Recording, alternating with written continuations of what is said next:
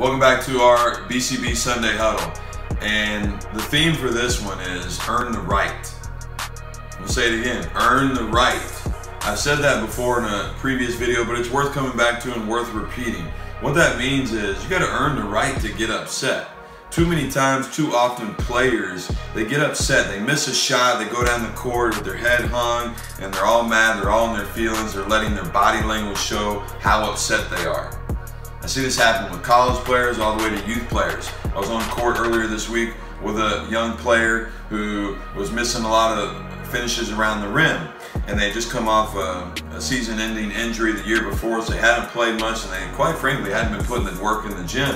And so I bring him aside and I said, "Hey, what are you getting so upset about?" He said, "I just can't make any shots."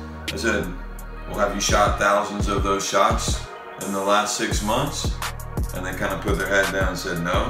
I said, "Have you worked on that left-handed finish that you missed 3 times in the last 45 minutes?" I said, "No." I said, "Well, you haven't earned the right." 5 years ago, I moved into the house I'm living in. We live in a golf course community. If I went out on the course tomorrow morning and hit off the first tee and sliced my ball 100 yards and went into the water, and I took my club and I snapped and broke it, it'd be fake mad. Why? I haven't played one round of golf on the golf course. I played one time in the last 10 years. So for me to get upset about something I haven't put time into is fake mad.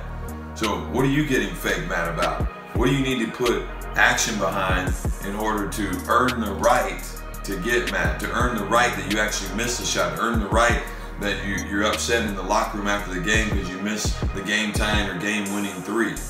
You got to earn that right. The only way you can do that is by putting in the time. So go earn the right and get better.